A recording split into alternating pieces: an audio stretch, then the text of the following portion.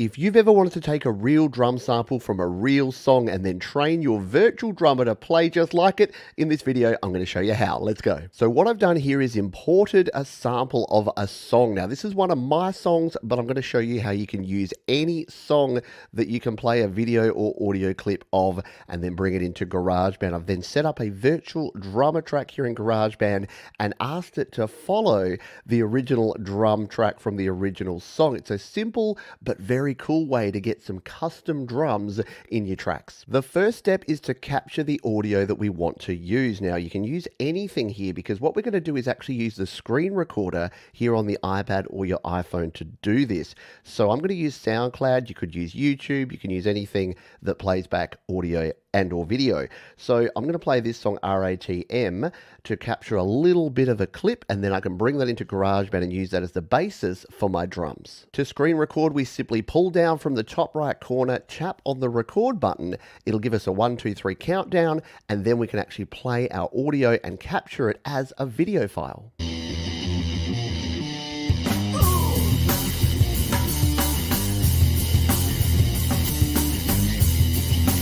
That's about all I'm going to use for this example. You can sample a whole lot more and use that, but we're just doing a little demo here of one loop. What we now need to do is jump into our photos, and what you'll see is it's actually recorded that audio as a video file. Now, here in our Photos app, let's tap on this video file. Now, we can play this right here in the Photos app, but the challenge is it's going to be video. We need to convert it to audio. Now, there's a free way to do this. I've linked a video up there and in the description if you want to learn that. I recommend using Audio Share. It makes it much easier, and it's only a few dollars. To send this out of the Photos app, we need to share it. Let's tap on the share sheet in the top left corner. And what I like to do here is save to files. If you've downloaded and installed Audio Share, you'll have Audio Share as one of your locations. If you don't see it here, simply tap these 3 dots, hit Edit Sidebar, and you'll actually have the option to turn on Audio Share as one of your sources. Once that's available, tap on Audio Share, and then hit the Save button, and this will save it right into your default Audio Share folder. Let's now jump into Audio Share, and you'll notice that that screen recording is going to be an MP4 file right at the top here. Now, if we tap on that, here's all the audio. We can just go ahead and play this, but first of all we need to actually convert it to audio, and this is why I recommended you download Audio Share, because it's as simple as coming to the top right here, tapping Tools, and then hitting Convert, and then we can convert this to audio. I'd leave it as a WAV file, so make sure that that's on WAV, stereo, 24-bit, 44.1 kilohertz. That's going to make sure it's compatible with GarageBand. Let's hit save on that one. It's going to convert it, and now we've got this, and you can see we've got the play button there, so we can now actually play this as an audio file. Pretty cool. Now, we can just send this straight to GarageBand as is, but I like to do a little bit of cleaning up first here in Audio Share. So let's do some trimming. We're going to come up to the tools and tap on that one, hit the trim and fade button here, and now we've got these handles that we can use. Now, we want it to be from the point where it goes ooh, so we'll just tap there and hit the play button and find that spot. So there it is, there's our big ooh right there. Now we can grab these handles and actually trim our audio. Let's drag this over right to the point there. Now if you hold it there and pause, it'll bring in this sort of view, and you can come right up to the point where you need it to be and release. And there, you've got your trim set. So we'll just tap the yellow button here and hit the play button. Let's see if we've got this to the right spot.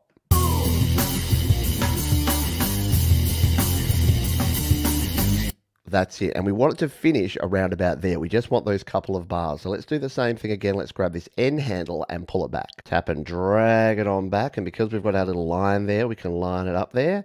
And again, hold the line there and get it right before that next waveform. Let go, and let's sample this one and see if we've got this loop in about the right spot. We'll hit the yellow button and the green button. Let's take a listen.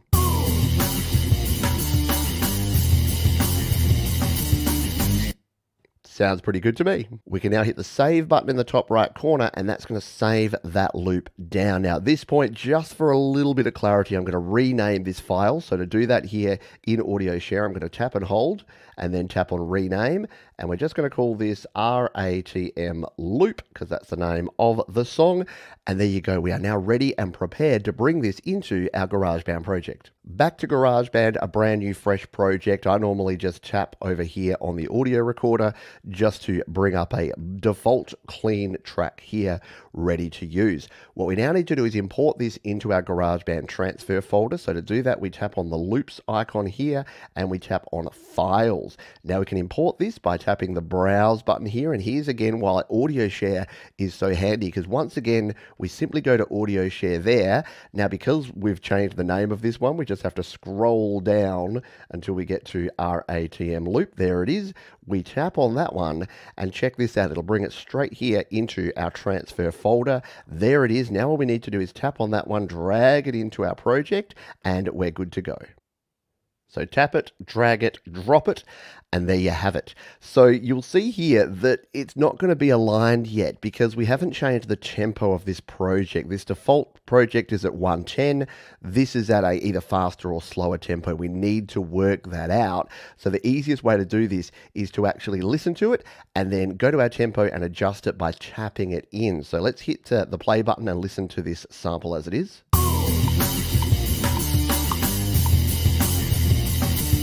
Turn off your metronome there as well while you're doing this. So now what we can do is come in here and try and find the right tempo for this. Now this is where GarageBand is a little trickier. If you use something like Logic Pro, you can do things like tempo detection. GarageBand doesn't have that. So you can use this exact same process in Logic Pro and it's even easier. Let's tap on tempo there. And this is like a dun da da da da da da da da da da. It's sitting at around 92, I reckon.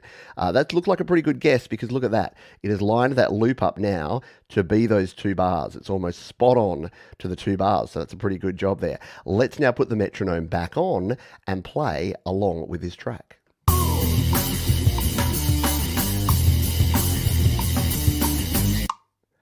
Now, because this was not recorded to a metronome and the songs you bring in may not be recorded to a metronome either, it may take a little bit of fiddling. But the cool thing is it doesn't have to be exact, because when we throw our virtual drummer on here, it will just use the closest kind of sound to use its follow feature. Let's show you how to do that right now. So let's hit the track view button here to come back to our track view. What I now want to do is loop this out. Let's just make this an 8-bar loop. So we just tap on it and hit the loop button, and that's going to bring it out to the full 8 bars. Let's just have a quick listen to see how this loops through.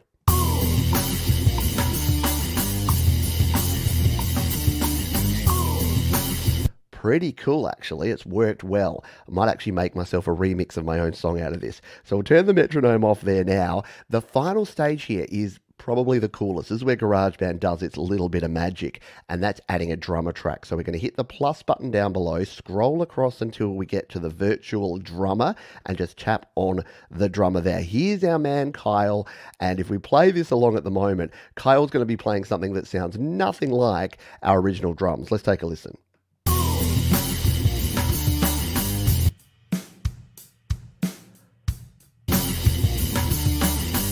Kyle, we need to help you out. And we do that by using the follow feature here. So let's just delete out this first track here. We'll tap on that one and hit delete, just so we've got the 2 tracks here so we're not confused. We'll come back to Kyle. We'll tap on Kyle's button up the top here.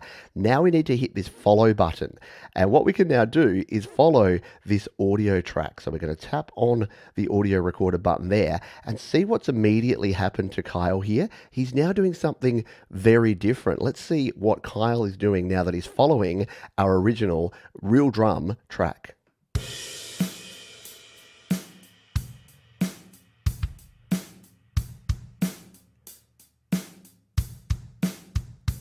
A lot closer to what we had there originally. So we're getting the same sort of groove, the same sort of vibe as we had in our original track. Let's listen to them together.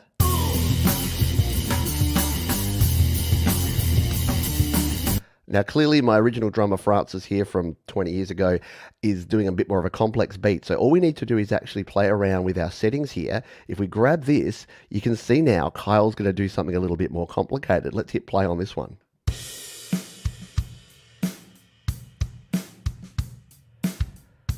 The other thing we can do is change the hi-hat pattern here as well. The kick and the snare is going to be in line with that, but I know that Francis is playing more of a ticky-ticky kind of hi-hat, so I happen to know that hi-hat number 4 is probably going to work better for this. Let's grab that one and drag across to 4, and see we've got a bunch of stuff filled in here now. Let's take a listen to this drum track now.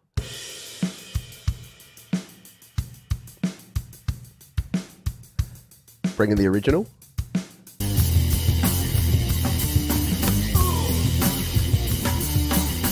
So you can hear that the same sort of hits are happening there. Now, Kyle's probably not the right drummer for this. We might want to experiment with other drummers. And here's where it gets super fun, because we can tap on Kyle's face here. And what about Logan? Logan's going to do something a little bit different with this drum track, but it's still going to be following that original track. So let's take a listen to Logan. Turn off the original.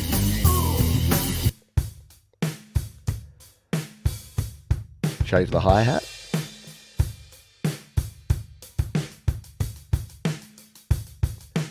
Now, this is a bit more of a sort of heavy rock punk kind of track, so you know who we've got to turn to. Let's see what Anders can do. Oh, there you go. See, Anders is going to do a particularly complex version of this because we've got the complexity up. Let's just take a listen to what Anders has got to offer.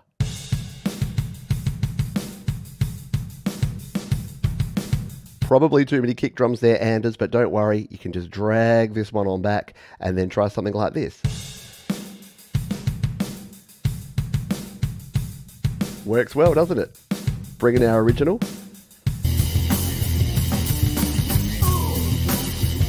So if you've got yourself any audio track and you can see where the possibilities lie here, if you're using someone else's track, just make sure that you've got their permission to do so. I need to say that before we continue on here. But yeah, you can use any audio, anything you can grab from YouTube, from SoundCloud, from anywhere. You can import your own audio samples, your own loops, and then you can base a virtual drummer off that. And the flexibility here comes that if you wanted to then take that off in different directions, you can change the drummer around, you can turn it into a percussionist. You've got a heap of different drum options here. Let's just do one more. What about Mason? Mason's going to do something interesting with this one. He's going to do this. So if I wanted to change the vibe of this song to more of a laid-back retro cover version of this, I can do that without losing that original feel and vibe. The other cool thing is because it's now a virtual track as opposed to this audio track, we can change whatever we want. We can change the speed. So say we wanted to make this a real sort of jazzy, laid-back groove, we can grab this and make it a bit slower. And you can see there, our original track's going to go out of time, but this track, we've now got a different speed with that same original groove based on the original drummer of our original track. What do you think of this? Possibilities are endless, and I hope you enjoy this one. If you want to learn more about GarageBand and drummer and everything else to create here in GarageBand iOS, check the links down in the description. Head to studiolivetoday.com/GarageBand for even more, and I'll see you next time.